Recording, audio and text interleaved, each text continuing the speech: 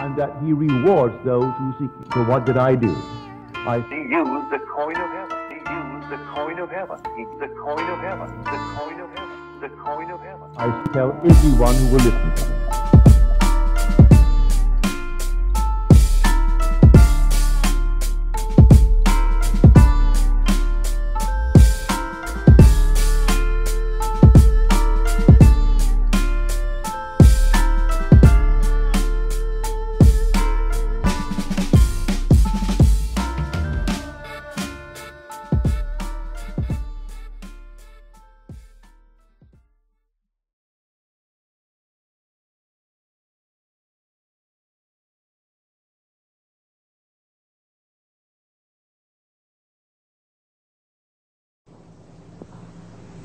Certain words in the course of long use gather so many barnacles of connotation that they almost cease to mean anything at all.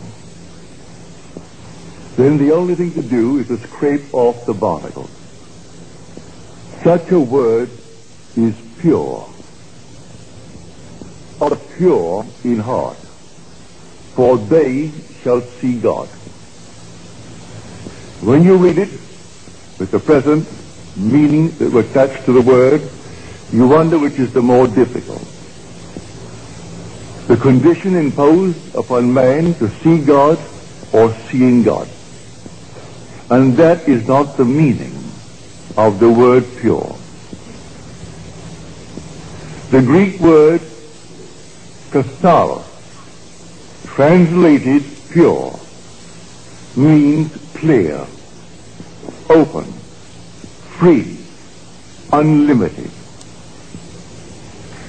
It is used for a tract of land that had been cleared of trees, therefore free, unobstructed, and, well, unlimited. Blessed are they whose mental horizon has been so purged, so cleared of the trees of traditional wrong thinking, that they know that God is all and all is God. They are now free from the tyranny of second causes. You do not have to work upon yourself to become pure to see God. In other words, a pure heart is the consequence, not the condition of seeing God. The moment you see God, your heart is purified of all secondary causes. And you can turn to the left or the right or to anything in this world, for you'll find the only source of the phenomena of life. Now, the word see, for this is taken from the Greek. The words see and to know are the same word in Greek. Here we are told that if I am pure in heart, and only if I am pure in heart, I will see God. And yet in the same Gospels, I am told that no one has ever seen God. The only Son, who is in the bosom of the Father, he has made him known. Then I am told, no one knows the Son except the Father. And no one knows the Father except the Son. And anyone to whom the Son chooses to reveal him. You can take the words see and know, and they're interchangeable. No one has ever seen God. No one knows God. But the Son, who is in the bosom of the Father, he has made him known. I can tell you the thrill and the shock in store for you when you are revealed as God. I could tell you from now to the ends of time, and I cannot persuade you to the point of real conviction, It takes the Son to convince you. And when the Son stands before you, everything is done. At that moment, you for the first time know God. And you see him only by knowing him, because to see and to know are the same in Greek. Now you really know who God is when he stands before you, and even before he calls you Father. You have no doubt in your mind as to who he is and what you're looking at. You know your Son. At that very moment, you know God, and not before. You might have heard it, you might have read it, but you are not persuaded to the point of real inner conviction until you know it in this manner. So no one knows who the Son is except the Father. And no one knows who the Father is except the Son. And anyone to whom the Son chooses to reveal him. And if the Son sets you free, you are free indeed. And only the Son can set you free. And so when he comes, and he will come, let the whole vast world rise in opposition to what I'm telling you. It makes no difference to me whatsoever. I know, I've experienced it. And oh, what a thrill and what a shock when you go to bed perfectly normally as a simple man and have an experience of this nature, and suddenly you are startled. You, your simple little being that you are God. Well, you can't deny it.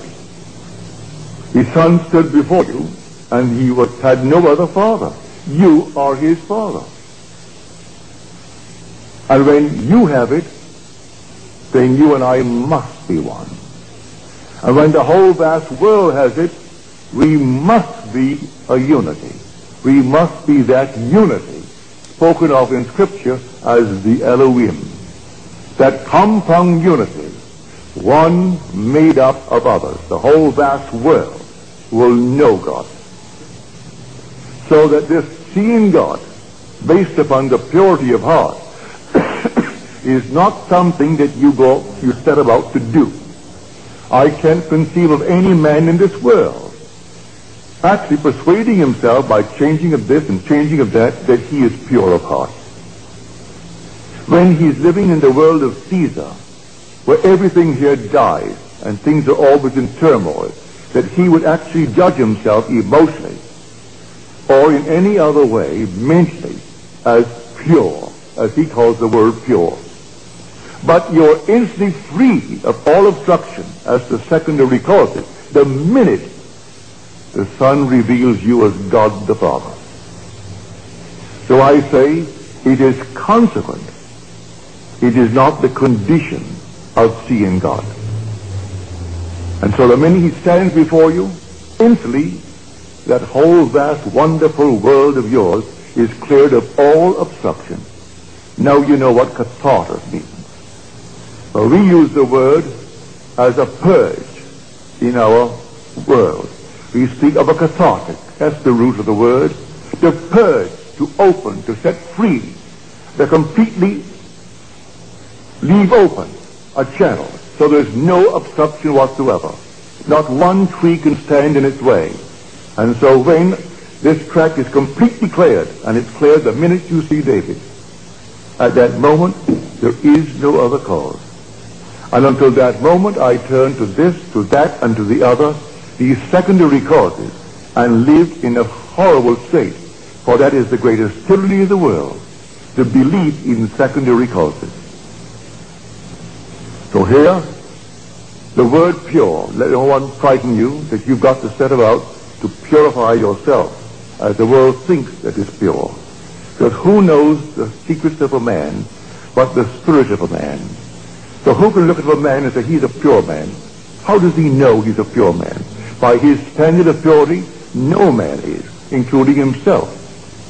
But by scriptural standards, the minute you see David, and David reveals you as God the Father, then all the trees, all the obstructions, everything in your world that came between you and self disappear, and you're the only cause of the phenomena of your life. And you go through life now, simply bringing into your world the things that you would like to entertain in your world. No matter how difficult it seems to be, you see it, you know there's only one cause, and so you simply rearrange the thing you see. You don't throw it away, you don't discard it, you rearrange it, and in your mind's eye you re-photograph the image. And re-photographing the image, then let life develop that negative and produce it on the screen of space, and it will. So here, blessed are the pure in heart, that sixth beatitude, which seems so difficult to most people to interpret. And I haven't found one interpretation in Scripture. All the commentaries, I haven't found one that will go back to the root and show us exactly what it is. I have what is considered the grandfather of all interpretations, which is the Interpreter's Bible. They do not touch it. They will admit it's the most difficult of the Beatitudes, this sixth one. But they can't touch it unless you go back to the root, unless you have the actual experience of what it means to actually purify and take all the trees out of man's mind, purify the mind. And it can't be done until he stands before you. And you know, without any doubt, who you really are. When you know who you are, there is no secondary cause, none whatsoever. And then comes the visions. Here my wife gave me a vision 2 months ago. There was no occasion to tell it, but it would fit. She said we were in this fantastic, magnificent, enormous apartment in a palace. And we were the gateway into a new age. But the age in which we were was a police state. And we were constantly being searched, but we were not molested. We were completely free, not one little bit ever happened to us. But this palatial place with a full complement of servants. And while the vision lasted, he seemed to know these people. The servants in the kitchen, the servants in the other areas of the enormous apartment, the butlers, the private secretaries, all seemed to know us, and we knew them. But our position was the gateway into freedom from the place of complete slavery, like behind the Iron Curtain. And when the searchers came, they came, and our guests, we always entertained guests for dinner, not more than 6, therefore they made 8 of us, she and I, and the 6 who came as our guests. And I would explain to them the way of escape. I would tell them the one and only way into freedom. But strangely enough, as I was telling them about the way into freedom, they were already simultaneously at that moment, I am telling them, and they were already at their destination. See, it was the strangest experience here. You're explaining to them the way of salvation, the way of freedom. And yet at that moment, they were already, although physically present before us, they were already at their destination. And when these people came to investigate all the searches, they simply left and went to their quarters, their rooms, behind these panel doors and these tapestries. And they never touched us, but they came and they never found anyone. No one could ever touch anyone who came to us. And strangely enough, she said, as it all took place so naturally, I knew that it was all organized and actually directed from above. That we were the gateway explaining the way. But from above, everything was organized and there it was directed. So anyone who came to us for the escape were brought to us by those who directed the whole thing from above. Here is a true picture. No one comes unto me save my Father calls him. Though I and my Father are one. But that depth of my own being does not let the conscious surface mind know who he is calling and when he is calling. Rarely would he let me know that this one is coming, and then he comes in a month, he comes sometimes in a year. But they will tell when to expect it. But normally I am not advised as to when, but the one who speaks it all is my own being, is from the depth of my own soul, who is telling me. And he will come, or she will come, or they will come. And sometimes they are even late in the coming. But the Father is not wrong, because man still is free not to come. In my own case, a friend of mine who was just 1 year short of graduating from Fordham University as a Catholic priest. He inherited $2 million and proceeded to lose the entire thing in 1 year on Wall Street. All that he saved was some beautiful paintings that his father left him, and an old Packard. This old Packard car. He should have burned the thing up. But when he would sleep on the park bench because he had no money, he paid $10 a month rent at storage for the car to be out of the weather. But he lost his $2 million because he did that. When he told me he met a man that I would enjoy meeting. And this man, he thinks, would like to meet me. He thinks we had much in common. Well, because he told me I wouldn't go near the man, I postponed going near my friend Abdullah for 6 months. And then I ran out of excuses. I had no other excuse to give him. And this Sunday night, I said, all right, Dave, I'll go with you. And so I went with it. I came through the door and took the first chair, and the meeting had just begun. And Abdullah broke the meeting as he started to talk to those who were present. He broke the meeting and he came over to me and called me by name. He said, Neville, you are late. You are 6 months late. And I said to him, well, I've never seen you before, and I had no appointment to see you, so how could I be 6 months late?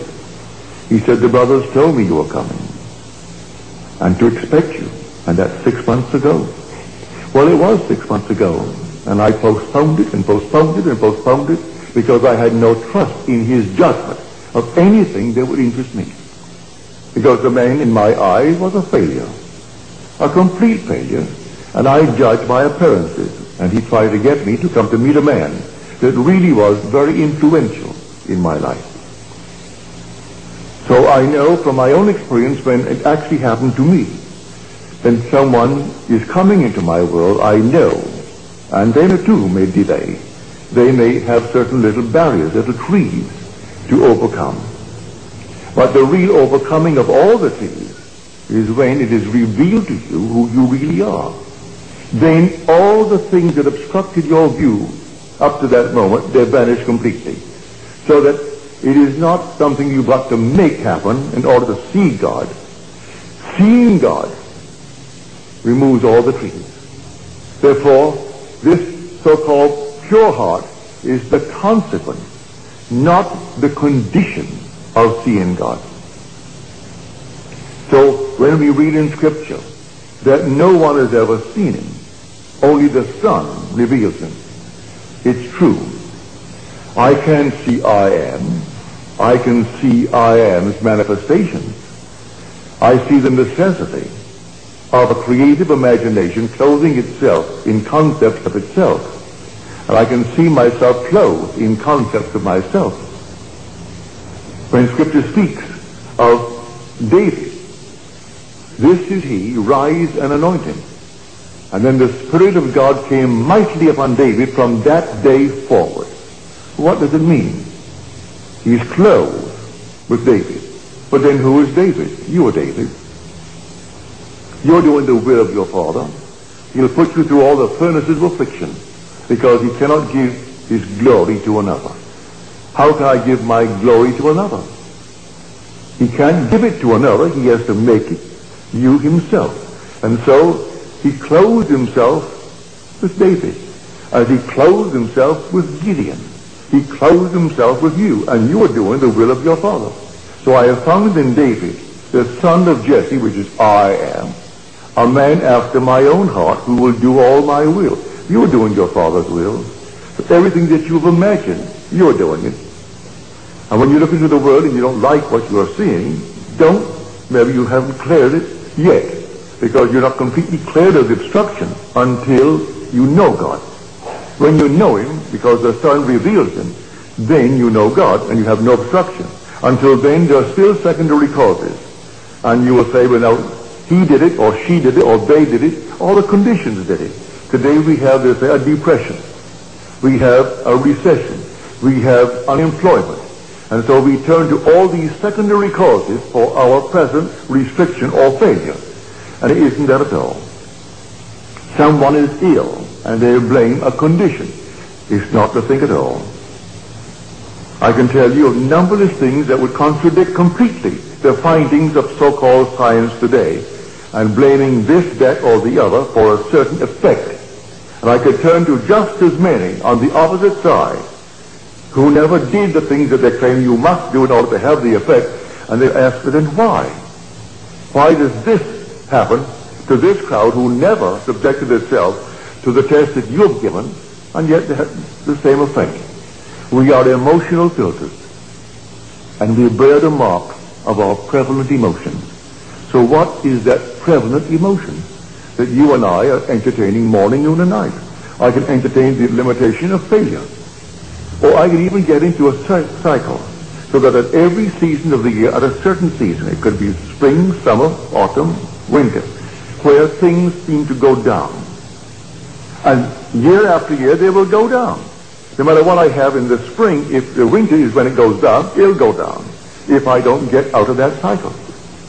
And I believe that simply in some tree that is not yet removed, on the other hand, let me encourage you, you can't remove it by taking thought. You can't remove it by working on yourself. You'll remove it that day when David stands before you. And may I tell you, he will stand before you. Every one he will stand before. And when he stands before you, and you know that he is your son, you know who you are. For David is the Son of God. There is no other Son of God, if you read the Scripture correctly. But when you know how to read Scripture, you must see that when these evangelists, Matthew, Mark, Luke, and John, and they're all anonymous names, when they wrote their Gospels, they were not writing biography. They were writing theology. They were not writing secular history. They were writing the history of redemption. It's all the difference in the world. Men not knowing this, they read it as secular history. And they think here is the biography of a man called Jesus. The whole story of Jesus, from his birth through his ascension into heaven, is, to those who understand who he is, a sign granted by God to those who will receive it. But the signs of God's wonderful redemptive activity were not the signs that Israel was expecting. Therefore, they completely rejected it. They would not accept it when I tell you this is what it is. You are born from above, and you're born in this manner. And you rise from the grave, and the grave is your own wonderful being. It's your own skull. Then if you don't believe that because of the trees of false teaching, well then you'll reject it. I'm telling you the truth. But if you've been conditioned through these traditional wrong thinkings, these trees must then be removed. I can aid you to take a few out, but they will not all go until that last one when David stands and confirms all that I tell you. So all that I have told you and all that I will continue to tell you is simply in Scripture, but it is not biography. It's theology.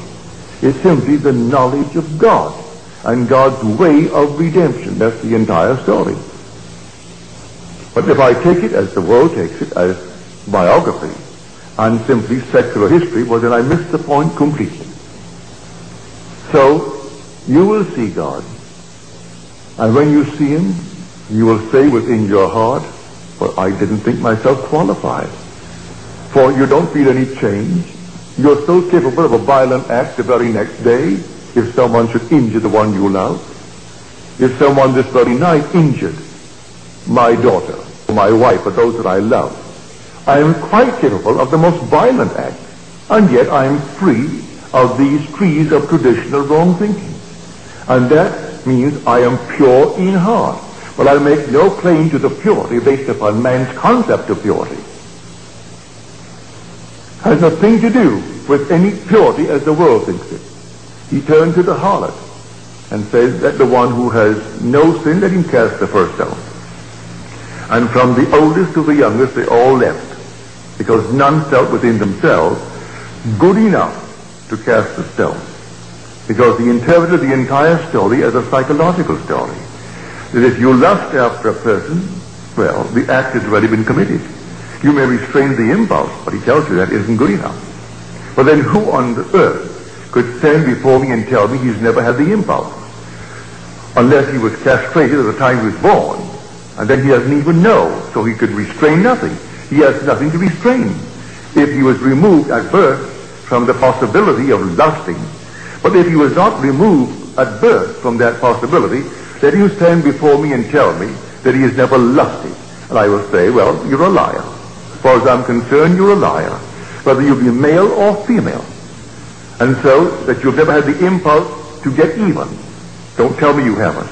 Don't tell me you haven't had the impulse and still are capable of the impulse to hurt if someone should hurt the one you love more than you love your own self. And yet, you are pure in heart the day you see David. For the minute you see him, you know the whole vast world has collapsed as far as you are concerned. The whole thing has collapsed. And now you no longer can turn to this, that, and the other and blame it or praise it for anything that's happening in your world. You are simply within yourself. You are God himself. You are the God, creating good, bad, and indifferent in your world. A friend of mine in the audience tonight, he said, I had this vivid dream. My wife and I, and here we are, and the world is coming to an end. The whole thing is coming to an end.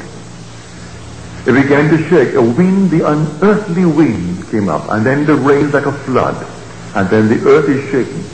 And I said to myself, well, the earth has gone out of orbit. I wasn't afraid of death, and my wife, she wasn't afraid of death, but I thought the whole thing was simply coming apart and coming to an end. That's a wonderful adumbration. Read it in the 13th chapter of Mark. Read it in Matthew. You see these buildings? Not one stone will be left standing upon the other, but it will be turned down. That's when the Son of Man is coming. That's the end of the age. Well, in your case, you had a most wonderful adumbration. And you're not given these adumbrations when you're far removed from the actual event. And this thing happens to you, be watchful. It's coming. This is simply a foreshadowing in a not altogether a conclusive way, no, the way you saw it, but when it happens, when the whole thing collapses, and the ideas by which you lived in the past, you no longer can live by them. You just can't live by them. Nothing external, the whole thing is internal. The whole drama of life is a psychological drama, and now you know it. So your vision is perfectly marvelous, perfectly wonderful. Others are finding themselves interwoven in their lives, 2 and 3 and 4 together, all interwoven as though this thing has been going on and going on over and over again. It has been going on. Before the world was, we were one, and yet individualized. We were brothers, greatly in love, a love beyond the wildest dream of man. And we deliberately and purposely came down into this world of horror for a purpose. And as the poet says, when we are so curious about why are we here, he said, be patient. Our playwright will show in some 5th act what this wild drama means. So here we have it in 4 acts, like the 4 corners of the universe. Wait, be patient. In some 5th act, he's going to show what the wild drama means. And it will be beyond the wildest dream of man, the glory that comes out of the horror to which we go here. We must pass through it. You and I agreed to dream in concert, and we haven't violated that pledge. We still dream in concert. So we can share the same room, share the same events, see them a little bit differently because through different eyes, but the same event. You see it just a little shade differently. So when you read Scripture, don't take anything for granted. For this simple little statement, I have heard so many ministers from the pulpit take that sixth beatitude and they made, the strangest thing out of it. They frightened the people to death. But they went through that door after the service and they wondered how on earth would I ever see God. For they knew in the depth of their soul, if they had to be pure, as he pointed out what you had to be, well then you could never see God. But you'll never see him, save you see him through the Son. Because you are spirit. You don't look into the mirror and see God. You see him in his Son. Thou art my Son. Today I have begotten thee. And as you're told, if scholars are not convinced that the second psalm is that of David, but read the 4th chapter of the book of Acts. And you say, O sovereign Lord, creator of the heavens and the earth and the seas and all therein, who by the mouth of our father David, thy son, did say, then he quotes the second psalm. If you want any confirmation as to who actually wrote that second psalm, read the 4th chapter of the book of Acts, which is written by the author of the book of Luke. And in the book of Luke, you read the words in the 20th chapter. Why did David in the Spirit call him Lord? If David thus calls him Lord, how can he be David's son? For in calling him Lord, he confessed he was his father, not his son. And now this is written by the Son, as told us in the 4th chapter of Acts, and first revealed in the 2nd chapter of the book of Psalms. And I will tell of the decree of the Lord. He said unto me, Thou art my Son. Today I have begotten thee. So here the drama is really in you. The whole drama is in every individual in this world. And it simply only unfolds in man. And when it unfolds in man, what in this world is worth more than the unfolding of the drama in you? If you own the whole vast world, you wouldn't leave it. For this will all vanish anyway. So what does it matter if you own the whole thing? But one thing they can't take from you is the being that you really are. That essential being is God. But if you don't know it, well then it's like a fabulous fortune of which you are totally unaware. Therefore it is non-existent. It means nothing to you if you're totally unaware of it. But when you are aware through the Son that you are God the Father, then you are set free. For if the Son sets you free, you are free indeed. Now he said, I will be with you a little longer, and then I go to him who sent me. Yet he who sent me has never left me. He and I are one. Oh, do show us, oh Lord, show us the Father. I have been so long with you, and yet you do not know me, Philip. He who has seen me has seen the Father. If you see me. But then who are you who is speaking? At one moment, if you read Scripture properly, he is speaking in the capacity of the Son, therefore David is speaking. At another moment, he is speaking in the capacity of Father, and therefore it is the invisible Spirit speaking. But no one has ever seen him. Who can say he has seen him? Until you see him in spirit, you can't see him here. All these are masks. So what on earth could ever look like him? No. You will know exactly who you are when you see David. Because the Father and the Son are one. And you will actually see in David what you, matured, must be. And then I know it's the same face into whose body I was incorporated, for he is the image, matured image of David. And so when he embraced me and we became one body, one spirit, and then I was sent into the world. From that moment on, though I still looked like Neville, the Neville that was before, and still look like that Neville now, it is that being into whose body I was incorporated, and with whose spirit I became one, that David recognized and called me Father. For he who is united to the Lord becomes one spirit with him. And so there's only one being resurrecting. So the resurrection is not over, it is taking place. And so he said to Timothy, There are those who preach the resurrection is past. They are misleading people and turning them from the faith. As he came into his letter to Timothy, because he said, the time for my departure has come. I have finished the good work. Well, now you must tell Timothy not to fall into that trap and teach that the resurrection is over. It has begun, but it is taking place in everyone and must take place in everyone.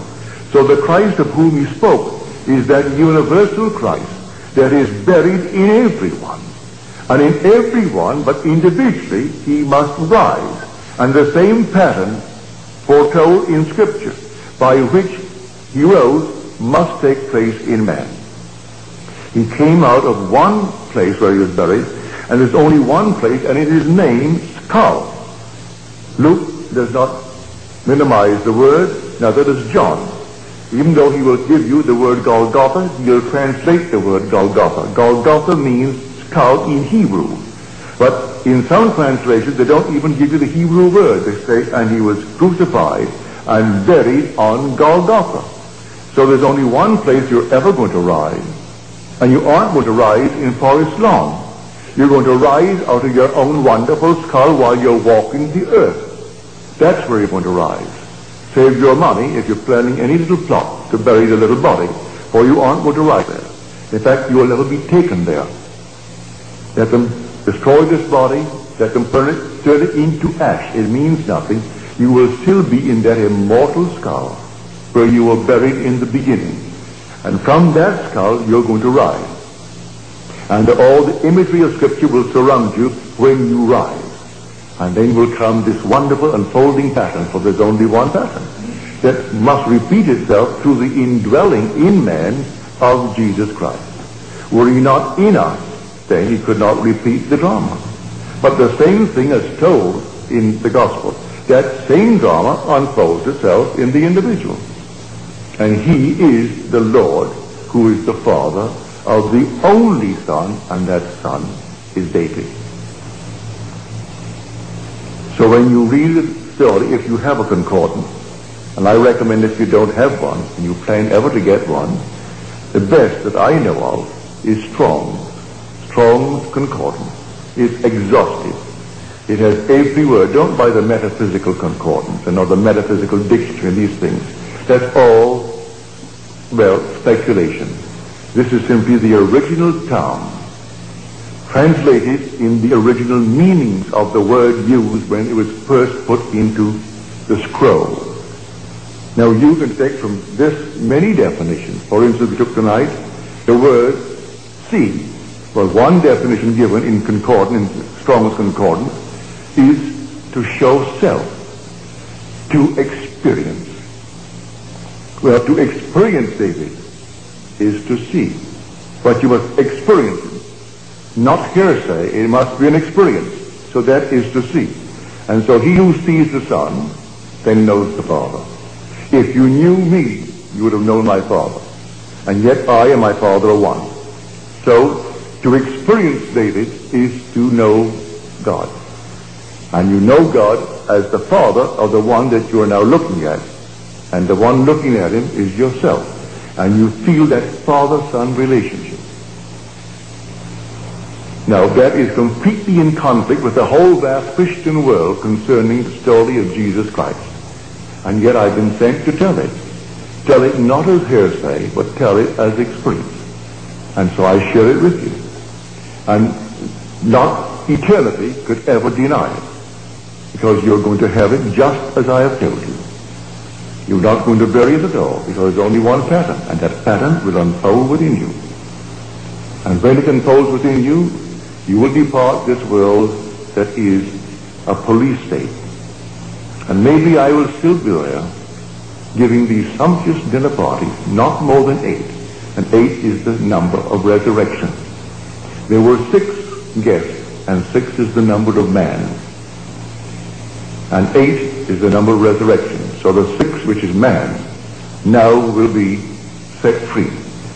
So here this sumptuous, wonderful dinner. And not one can fail, because as I am telling them the way of escape, they were at that very moment already at their destination. So not one who came to search the house could ever find one of my guests. And as they came, the butler announced the officer here, and out my guests would go behind the tapestries and the panel wall into their quarters. And then that very night, always the night of the banquet, they escaped. And that was the vision. So I tell you, it's a true vision. You bring it back, and you know, and she said, strangely enough, I knew them when I was there in the vision, but on waking, you were the only one that I really knew. The others were there for a purpose, and you were playing a part that came from above, for the whole thing was organized and dictated and controlled from above. And there you sat and explained the procedure of departure. And yet, as you told them, they were already at their destination. So no one could have found them anyway. But they went through the means of searching the house. And they came several times in the interval, but always at the end of a banquet, then got guests. There were always 6. They left. And they were set free from this police state. For this whole vast world, whether it's behind the Iron Curtain or outside of the Iron Curtain, we are still in a police state. The whole thing. And it's an escape from this world, this age, into that age, where I played the part of the gateway, explaining how it's done. Well, I'm explaining it now to you, how it's done. You are here dreaming the dream of life. And the day will come, and come suddenly, like a thief in the night, no warning. You will have adumbrations, like my friend, with the world coming to an end, and the whole thing is taking place around him. You would have an adumbration like that, or something similar. But the actual thing, when it does happen, will take place all within your skull. And a vibration that you think, or you will interpret it to be final. You wonder how you could ever survive what is taking place now. And then, instead of dying, you awake for the first time that you can ever remember, a true awakening. And you awake to find that you really are in Golgotha. And that's where you are. And then you know at that moment what is taking place. And you come right out to find the wise ones present. And they find the infant child, just as you're told. And as Scripture tells you, but people skip over the word sign. And this shall be a sign unto you. But you go to church this coming Christmas, and they'll have the little sign, but they don't call it a sign. They call that the fact. And people will bow before the little child. The child is only the sign of your redemption. You were the one who awoke. You were the one who were born from above. And you are the one of whom the evangelist wrote. That Christ in you is the one of whom they speak. And the whole thing is told there, you experience, and the whole story is your story. But as you read it, and as it's interpreted by those who talk from the pulpit, you will never know it. And they wonder why they are still so confused today. It will go on and on and on, until actually man comes to the truth of it all. And he comes to it from within himself. So to go back, if you have the concordance, don't take anything for granted. Just simply turn to the word, look it up. You need not know one word of Greek or one word of Hebrew. It gives you a number.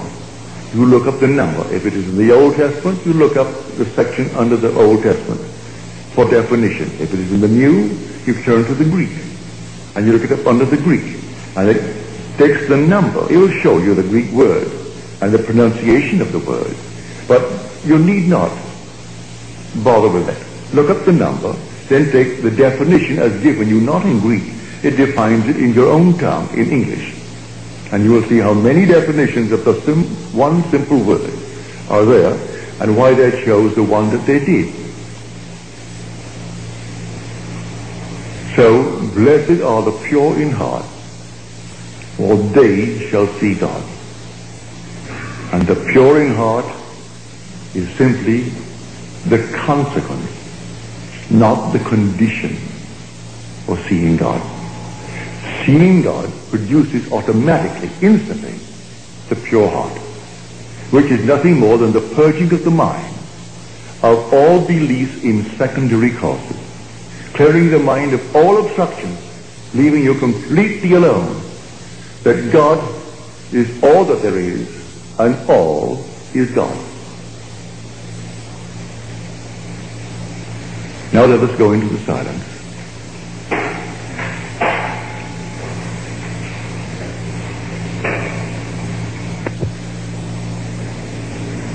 Another friend who was here tonight, she says she heard a voice, didn't see anyone, saw nothing, just the voice.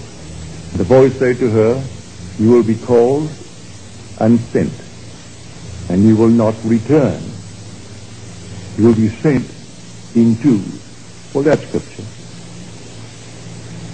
You will be sent while you are here. You have a long time here. But you will not return, not only here, but return to this age, whether it's beyond the so-called grave or not. You will not return to this world, terrestrial world. But you'll be sent in pairs, well, you're told that in Scripture. And they came back, the 70, but they're all sent out in twos.